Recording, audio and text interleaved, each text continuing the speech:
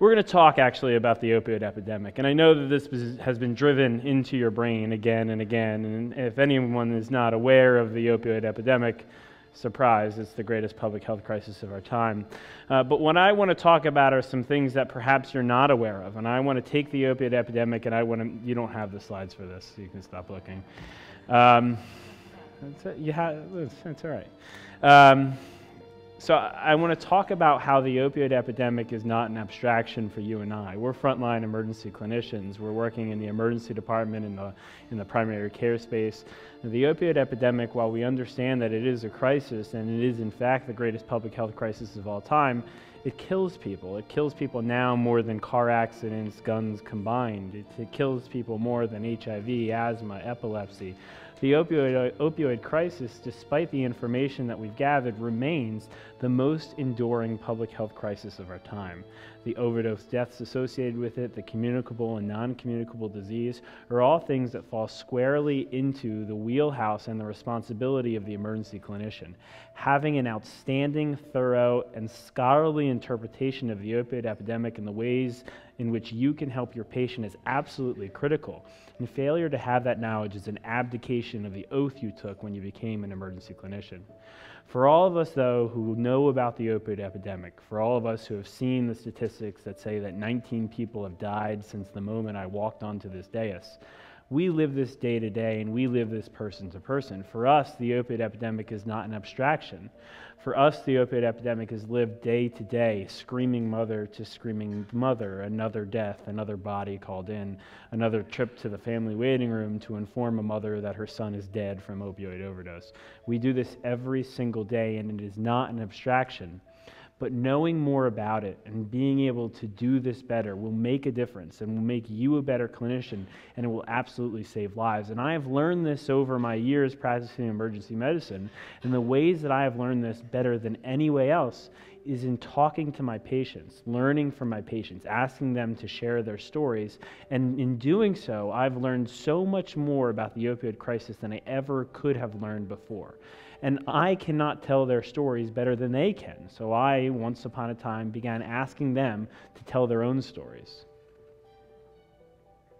Hi, my name's Melanie. I'm 21 years old. I started using heroin when I was 18 years old.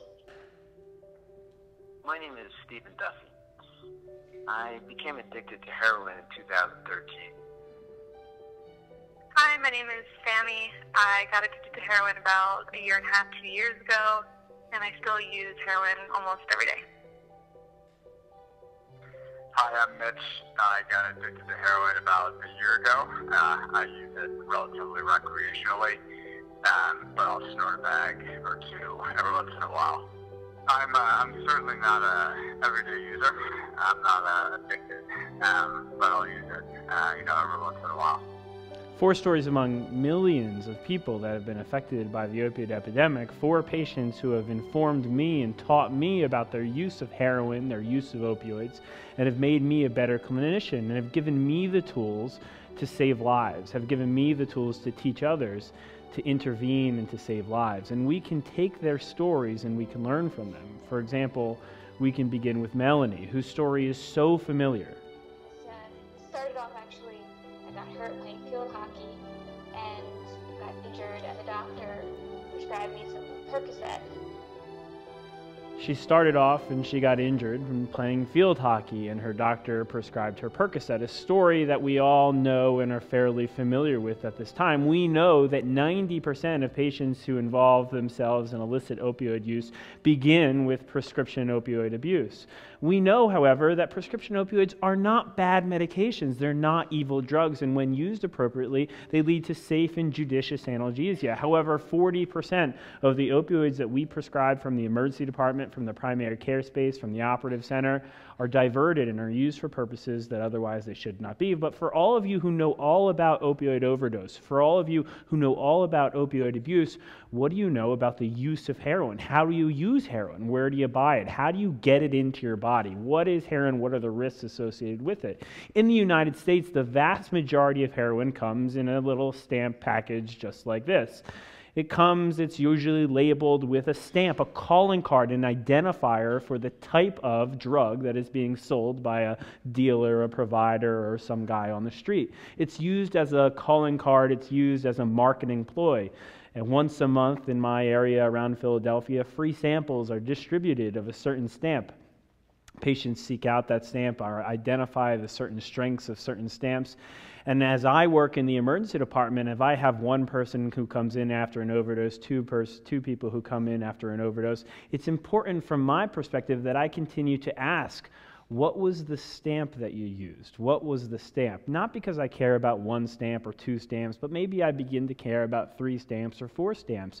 And when I begin to identify consistent overdose on one stamp over another, I'm able then to do what I should do and what you should do and what we all should do, which is to notify public health and law enforcement resources to redirect those same resources to target those drugs which are particularly harmful to our patients and get them off the street. Last week, I had 3 overdoses in 3 hours off a stamp called Spider-Man. I'm the director of EMS in my county. I made a call. We had DEA resources in the area in hours, and we got the Spider-Man stamp off the street, and we saved lives. But when patients use heroin in the United States, they generally use white salt heroin hydrochloride. Heroin hydrochloride, white salt heroin, makes up the vast majority of heroin that is injected by your patients and mine. It's water soluble. What do? You take it, you put it into your cooker, you mix it with your diluent, you heat it up, you put your filter in, you draw the drug through the filter, and you inject it into the vein. Well, there's a lot that we need to consider there. Well, that's important because there's a number of other patients who use black tar heroin, acetylated heroin. Acetylated heroin, black tar, makes up about 10% of the heroin use in the United States, larger portions outside of the United States. But what's important about black tar heroin is that it's not soluble in water. It requires an acidic diluent for injection. In the United States, this generally means a sterile citric acid packet picked up from the needle exchange facility or the underground safe injection site, or even if you're lucky enough from the pharmacy or even the supermarket where you can get a sterile citric acid packet to turn your diluent acidic so that you can safely inject this into your vein. But so many of our patients don't have access to these sterile diluent modifiers. So many of our patients have to substitute non-sterile acidic diluents to inject their drugs. Where they find these non-sterile diluents, they find them in fruit juices. They find them in lemons left on the counter. They find them in vinegar that's in the closet in the kitchen. And what's more important is that this practice of using acidic diluents has found its way not out of the black tar community and found its way into the heroin salt, the white heroin community. So many of your patients are using acidic diluents for injection, and failure to ask that question can lead to terrible, terrible results. So what happened with Melanie? Well, I've gone to the emergency room a few times because my eyes kept turning red. Every time I went, doctors just told me it was pink eye over and over again. I would go and they'd say it's pink eye, but kept being red. It's pink eye, again and again, it's pink eye. And I'm an attending emergency physician at an academic level 1 trauma center with 1 billion residents. My evaluation of pink eye consists of me walking through the room like this as the resident writes the note and they kick the patient out. But what we didn't do was we didn't ask the question. Melanie didn't have pink eye. Melanie, who we knew to be an IV drug abuser, Melanie was using non-sterile acidic diluents to inject her heroin. What was Melanie using? She actually lived in a fairly affluent family, and her mom every morning would cut lemons for her iced tea and squeeze the lemon in and leave the lemon on the counter, and Melanie would come down and take the lemon and use it as the acidic diluent for her heroin before injecting. And why is that a problem? It's because every time she was doing that, she was injecting fungal spores directly into her bloodstream until those fungal spores found themselves to her eye, and that's not pink eye, that's fungal endophthalmitis. And we missed it. We missed it 3 times when she presented to our emergency department until the 4th time. And Melanie had to undergo enucleation. Melanie's eye was taken out by our ophthalmologist. Melanie lost her eyes. Nobody ever tells you that heroin can take your eyes. Nobody ever tells you that heroin can take your eyes because none of clinicians know what it means to inject heroin, how you inject heroin. Our clinicians don't understand that our patients are seeking out the acidic diluents for their injection, and they're using the lemons left on the counter by their mom, and they're suffering fungal endophthalmitis, fungemia, fungal spinal infections, all because nobody ever asked the question, what are you using to dilute your drugs in? Is it fruit juice? Is it Mountain Dew? Is it citric acid packets? What are you using and why? And then speaking with the patient, hey, listen, I know you're using fruit juice. Do you know that you don't need to do that? You can use water. It's okay. Oh, you're using fruit juice? You're using black tar? Well, let me provide you with the ability to obtain sterile citric acid packets. This is what harm reduction is. All it is starting with a simple question. What do you use to shoot your heroin with and why? And it begins a conversation, it begins a relationship with your patient, and it leads to better outcomes for our patients. Melanie, a beautiful young girl who started on Percocet from a field hockey injury, lost her eyes because nobody ever asked her what she was using to shoot her heroin. What about Bill? So Bill is an attorney.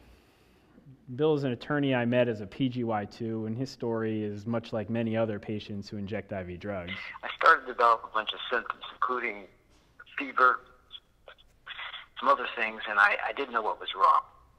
Went to a bunch of hospitals and doctors, and finally was diagnosed with endocarditis. I didn't know what to do. I finally got surgery. I had a valve replacement. Heart valve replacement. Endocarditis. And none of us here are unfamiliar with the fact that patients who use IV drugs can get endocarditis, but all of us should be familiar with how we make that diagnosis. And we make that diagnosis, of course, with the Duke criteria. And as you go into the distant memories of medical school or PA school or NP school, you remember the Duke criteria, which calls for any number of major or minor criteria which are combined to make the diagnosis of endocarditis. And what do we use most commonly in the emergency department and in the inpatient world? We look for the condition of IV drug use in the presence of fever, and then we seek out one more either minor or major criteria, either evidence of vegetation sitting on the valve with an echo or a positive blood culture. So many of these patients are admitted, we wait for an MRSA blood culture, and if it's positive, we presume they have endocarditis, they proceed further. If it's negative, we presume they simply had a fever and we send them on their way because we simply cannot do transesophageal echoes on every IV drug abuser with a fever during flu season. We simply can't do it. But the problem is that nobody asked Bill how he used his drugs, and Bill used his drugs in a way that 30% of IV drug abusers use their drugs, and he was never going to have MRSA endocarditis, and all along, what did he have? He had a culture-negative endocarditis, a HASEC group endocarditis. He had Eikenella corrodens endocarditis. Now, why did he have Eikenella corrodens endocarditis?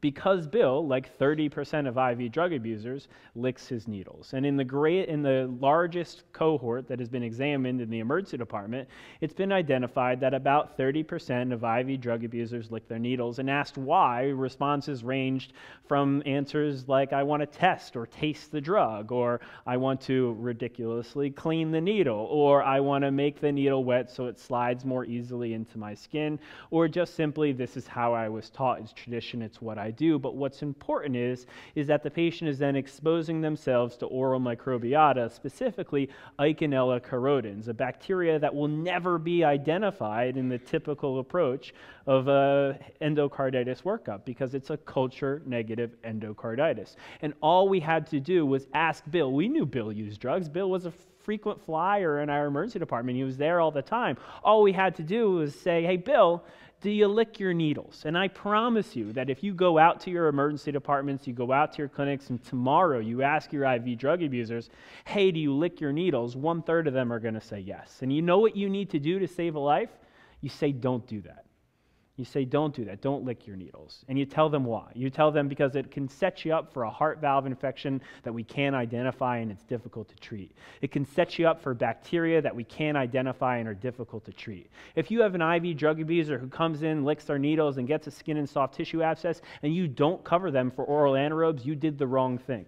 If you have a patient who comes in with a soft tissue abscess, you lance it, you start them on Bactrim, and you forget to start them on the Augmentin as well, you did the wrong thing because they're exposed to oral anaerobes, but you didn't ask a simple question. Do you lick your needles? 1/3 of these patients lick their needles. It's a simple question to ask. So I've been clean now for about 4 months, and I'm attending a program about 3 times a week. I think the program is working out pretty well. I'm starting to benefit from it. It's been a struggle, but I think I'm finally getting my life back together. He's finally getting his life back together because his life fell apart, because nobody asked the questions for Bill. Nobody asked Bill, hey, Bill, do you lick your needles? Hey, Bill, what do you use to dissolve your heroin? Is it water? Is it fruit juice? Is it vinegar? What do you use? Because if we'd asked that question earlier, he could have gotten away with his course of antibiotics and his discharge. But instead, he was admitted to the hospital for 6 weeks, underwent surgery, he underwent PICC line, IV antibiotics, lost his law practice, lost his family. His life fell apart. But he is now starting to get his life back together with something we'll talk about in a little bit. What about Fanny? So Fanny sort of fit the mold of the IV drug abuser. I think the picture that we all have in our minds of the patient who abuses IV drugs. Fanny would find her way into our emergency department on average every freaking day with some other complaint. Half of it was imagined, half of it was real. Half the time she was there for a turkey sandwich. The other half of the time she was there because she was in septic shock. And nobody ever really knew what to do when Fanny came to the emergency department. Every other day she'd complain of back pain, and 99% of the time it was because she wanted to get the dilaudid while she was awaiting her MRI, because we all know that an IV drug abuser complaining of back pain might have an epidural abscess and might be in trouble. After about a year of Fanny coming in every day complaining of back pain, getting 4 milligrams of dilaudid, awaiting her MRI, the MRI being negative, Fanny stopped getting MRIs until, of course, she got her epidural abscess and became paralyzed. So I had actually gone to the ER a few times. I had some back pain, and it turned out that I had an infection in my spine because of the heroin use. Yeah, she doesn't really talk about the 100 other times that she came in and the MRI was negative, but of course it underscores the fact that these patients are at risk for disease, but Fanny was at risk at higher risk for particular disease. Fanny had a pseudomonal infection of her spine. Well, how did she get a pseudomonal infection of her spine? Fanny was from the Kensington region of Philadelphia, where a number of years ago a myth perpetuated throughout the community that the water in the top of the toilet bowl was sterile, and that's what she was using to mix her heroin and inject the water from the top of the toilet bowl. And while that's disgusting and ridiculous, it's no different from the patient who turns on the faucet and uses that water to inject their drugs. It's no different from the patient who reports that they use bottled water, because are they using Evian, Dasani?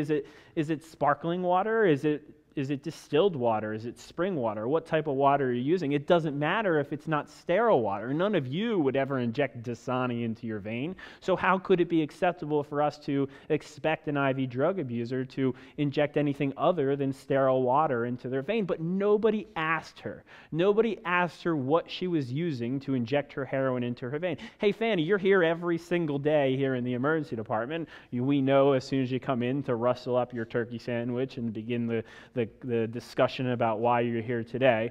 Nobody ever asked her what she was using. And would it have been too much of a jump? Would it have been too much of a leap for me to say, hey, Fanny, you're back. Hey, I remember last time you said that you're using the water from the top of the toilet bowl to inject your heroin. How about instead of that, you take this sterile flush, of which I have 11 billion sitting in the cart here. Why don't you just take this? Just take this sterile flush. It's simple harm reduction. It's a simple question, but nobody ever asked that question. Fanny, what do you use? What do you use to inject your drugs?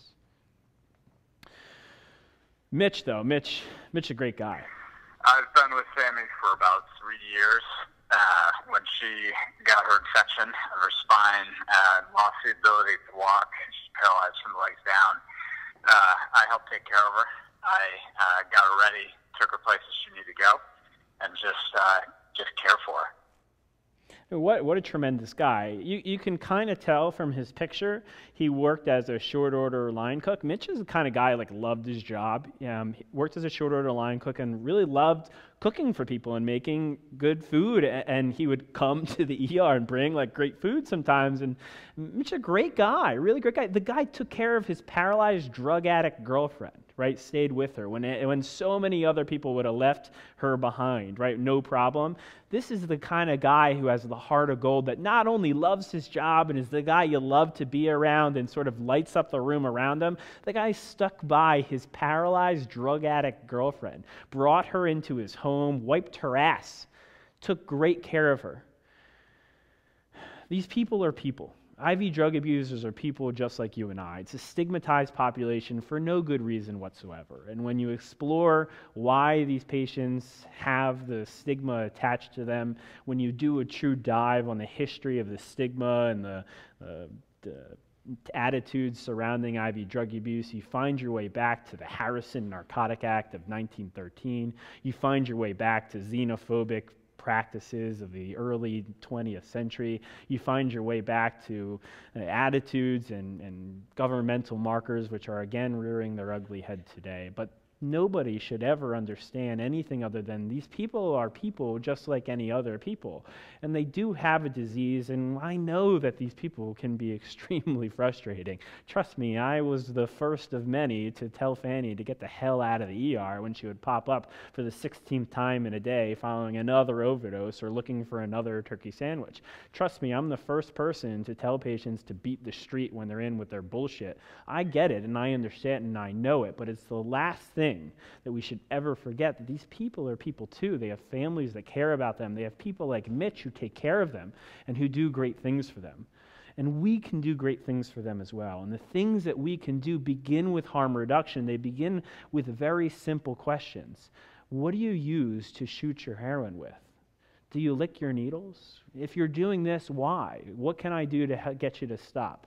What can I do to help you? What can I do to make this a better practice for you? What can I do to inform you about what's going on? Hey, did you know that if you use fruit juice, that A, you don't need to, but B, it puts you at risk for losing your eyes? You're shooting fungi right into your eyes. You could lose your eyes. Hey, did you know if you're not using sterile diluents, you could get paralyzed? IV drug users know all about HIV and hepatitis. IV drug abusers know all about abscesses. But do you know about the bugs that are associated with the different practices of IV drug abuse? IV drug abusers know all about the risk of overdose. But do they know about cotton fever? Do they know that if they use a syringe that's been sitting overnight, the filter's been sitting there, and they inject it again, that they're just shooting Enterobacter agglomorans directly into their bloodstream? Do they know that they will precipitate an inflammatory response from cotton fibers? Do they know that? Do you know that? Are you having the conversation with the patient? Or are you doing what I did as a resident, which is walk up to the patient who had an overdose, say, "Are you alive? Yeah? All right, 2 hours, we'll get you going," and walking away. Well, what a waste. What a waste where we can intervene, identify this as the greatest public health crisis of all time. And it's on us, it's our responsibility to offer harm reduction and to offer informed therapy, and now to take it to the next level, and that is to begin addiction treatment. When we talk about addiction treatment, it begins first with speaking with our patient, developing a trusting relationship, and knowing the medications and the resources that are out there for treating patients who are addicted to IV drugs. There's a lot of debate around medication-assisted therapy. We know that medication-assisted therapy has Suboxone, and has methadone, and has Vivitrol. There's a lot of debate and a lot of moralism that surrounds the medication-assisted therapy question. A lot of people who say, no, this is just substituting one drug for another. This isn't the right thing. And I'll tell you right now, if that's your response to this, you're an idiot. And the answer is because we know that that medication-assisted therapy saves lives, and I don't give a shit what you think about if it's right or wrong. What I care about is that I took an oath to save lives. And I know that medication-assisted therapy has been demonstrated in every single study that's looked at it to save lives, to decrease overdose deaths by 82%, to retain patients in treatment 6 times greater than if they're not started on medication-assisted therapy. It saves lives. There's no further conversation beyond the fact that it saves lives, and that's your job and that's my job. Yeah, do I wish there was something better? Absolutely. But am I going to keep a life-saving medication away from somebody because of some misplaced bullshit moralism? Absolutely not. And if that's your response, get the hell out. Stop practicing medicine. You're doing the wrong thing. Medication-assisted therapy, particularly when started in emergency departments at a low threshold and provided to medications, absolutely saves lives. A 65% improvement in treatment retention, 53% less illicit opioid abuse. But then there's the ball game right there, 80% reduction in overdose deaths. I am so freaking sick of telling mothers that their kids are dead. Aren't you? Aren't you sick of walking into that room to tell a mom that her 17-year-old baby's dead? You got to be sick of it, right? If you've done it once, if you've done it twice, if you've done it 100 times, one time is too many, and we can stop it. And we can stop it with simple interventions. We can begin medication-assisted therapy in the emergency department. You don't need any special licensing to do so. You don't need a DEA waiver to do so. You only need a DEA waiver to write the script and send them home. Every dose of Suboxone that's provided from the emergency department is a dose of a life saved. Is it preventing somebody from overdosing on heroin down the road? Suboxone, buprenorphine, whatever you want to call it, it saves lives, and it has a role for initiation in the emergency department. It has a role for bridge to the outpatient environment, and I've had this discussion about MAT induction in the emergency department, I don't know, conservatively 1,000 times, and I hear the arguments that I don't have anybody to send this to. I'm not comfortable with this drug. I don't want to introduce this drug into the world. Every single one of those arguments is superficial. Every single one of those arguments doesn't take into account what you can do to save lives.